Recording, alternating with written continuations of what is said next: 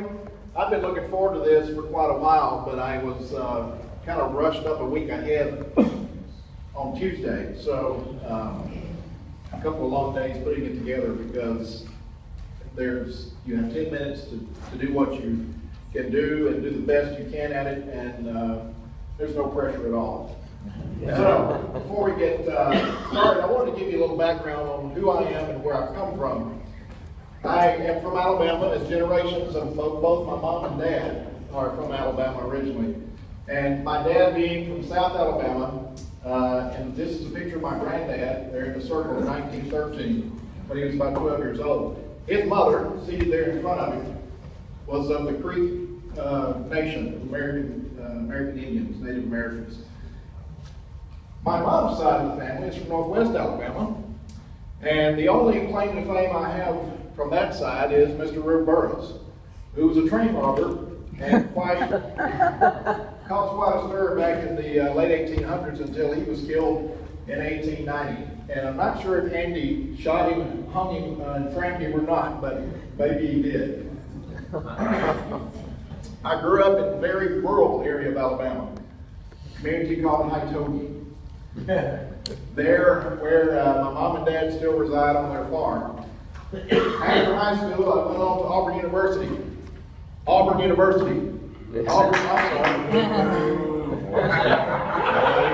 from there, went to Faulkner University, where I graduated with degrees in biology and mathematics, and then on to Southern Miss, and graduate work in environmental sciences, where I did research with Georgia Pacific, treating wastewater with artificial weapons. Very interesting. Not a lot of money in it, but it was interesting. Following that, I made my way west. I stopped along in El Paso to serve on the advisory board of the Border Environment Cooperation Commission, and then went on to Southern California, where I worked with UPS, Kinko's, if you remember them, when they were headquartered in Ventura, and also Echo Parque, which is an ecological wastewater treatment wetland in Tijuana, Mexico. From there, made my way to Frankfort, Kentucky. I accepted the job before I'd ever set foot in the state of Kentucky. It was a lot of fun, though, with the State Department of Education. And then I went on to Chicago, where I worked with several companies that most are still around, some have changed their name. But I had a friend up there, and then he came back to Memphis to co-found a couple of companies. Supportive Oncology Services, and then Accelerated Community Oncology Research Network, or ACORN. I came along in 2006 to work with them to help build the companies, and then in 2008 they were sold. Both companies were combined into one, ACORN Research. I stayed along until January of this year, and I decided it was time for me to do something different. So here I am. You see my tagline on my website, a different way of thinking. I bring 20 years of consulting experience in a variety of industry types and organization types. I've been around the block, to say the least, and that's in a good way. Why do I do what I do? Or better yet, the better question is, why should you refer me to do what I do? What is it that makes me different? I like this quote from Albert Einstein, where he said, "We cannot solve our problems with the same level of thinking we used when we created them." That is so true. And I want to illustrate that. What do you see in the circle? Red dot. White space. A ladybug. There's better than 2,200 square inches of pure white space. And what do we see? We see the red dot. That's so typical of businesses, especially small businesses. They're focused on the day-to-day activities. They're focused on making it to another day. And they don't see the potential that's there that needs to be unearthed. They don't see the solutions to the problems because what they see is the red dot. I come along to help them see all the white space and all the potential that is there for them. And with that different thinking, with UPS, I was able to reduce the time and cost by 50% of the rollout of that cute little 2D barcode that you see on their packages.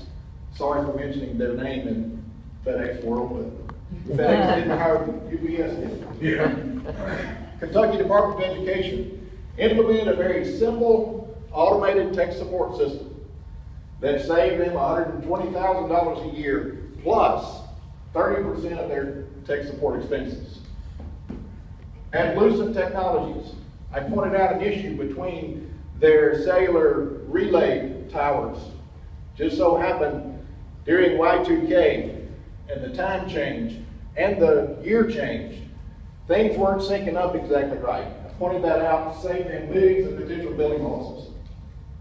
Bank One implemented an automated trader processing system that saved them $1.5 million a year in processing costs.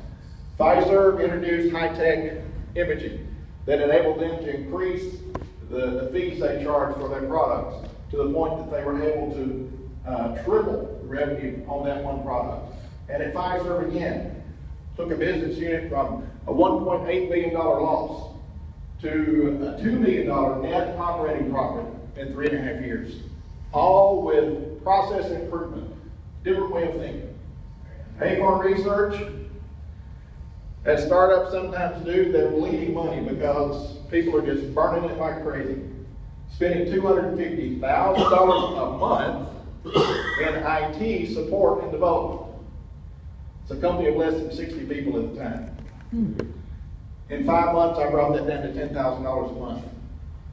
With no impact to customers, no impact to development. Different way of thinking. Got a medical consultant, altered his marketing message to meet his target market. He wasn't familiar with how to talk to doctors. He's now doubled his revenue every year for the last 2 years. An industrial client that has spent all of their capital developing a new product to bring to the retail market. Have no idea how to deal with the retail market because that's not their thing. Introduce them to an investor. We're working on a $10 million investment and also to retail buyers. So things are moving forward. So what do we offer? Strategy development, financial management, operations improvement, marketing advice, technology development, and human resource improvement. So, my spiel to you is, who of you know businesses that are struggling or that need a growth strategy? What do I mean by struggling? Anytime you hear somebody say, we need some help with this, or I'm not sure if we'll make payroll next week or next month. They're struggling. They need me. Who needs a growth strategy? Anyone starting a business. They don't know how to put a business plan together. They need me. Those are the kinds of things to listen for. And those are the people, if you've seen my sun diagram, those are the folks that I believe will hear those kinds of things or something similar. So keep your ears open. Now, after all that ranting, do you have any questions about what I do? 2 minutes. Yes, sir. Typical fee structure of consulting. It depends on the company and what they would like to do. We structure it hourly by the project, via retainer, or we even barter. Working with a coffee company and they're paying me in coffee right now. Not doing a whole bunch with them at the moment, it's going to ramp up. But right now they're paying me with coffee. Tell the group about what you're doing with the startup program downtown. Working with StartCo, mentoring startups that are going through that program. There are a couple of startups I'm working with, and it's introducing them to connections and to people that will help them move their startup forward. The showcase is next Thursday. If you have time, drop by the orchard and watch some of that Thursday afternoon.